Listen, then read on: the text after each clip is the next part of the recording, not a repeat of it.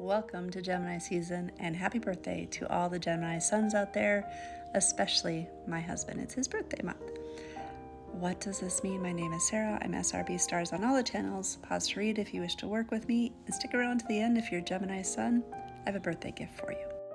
Gemini is the first of our air signs in the zodiac. It is curious and likes to start things, sometimes doesn't always finish them, but really has amazing ideas.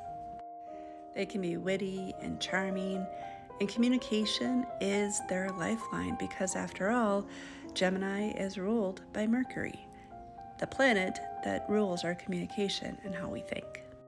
If you have a strong Gemini in your chart, or your Mercury is in Gemini or Virgo, you might be a natural born writer. What I've experienced with Geminis in my life is they get really excited about a lot of things and they just need to talk things through. My sun is a Gemini moon.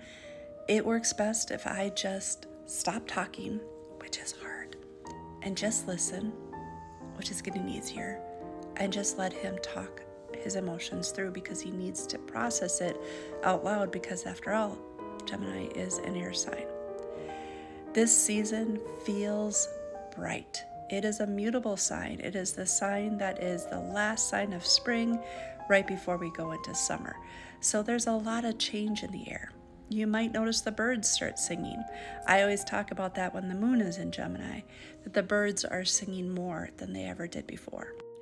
If your birthday happens to fall in Gemini season, I do have a birthday gift for you. You can find it on the link in my bio, and it gives you the opportunity to have a birth chart, a solar return reading, or both at a reduced rate.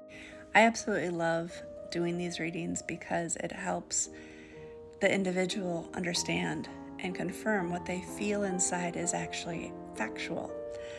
The solar return readings takes a snapshot of what your year is going to look like. It's the only predictive astrology I do.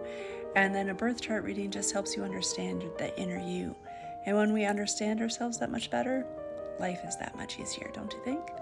So, what house or houses does Gemini fall for you? For me, it starts my second house and starts my third house at the 29th degree. So both my houses are ruled by Gemini for second and third.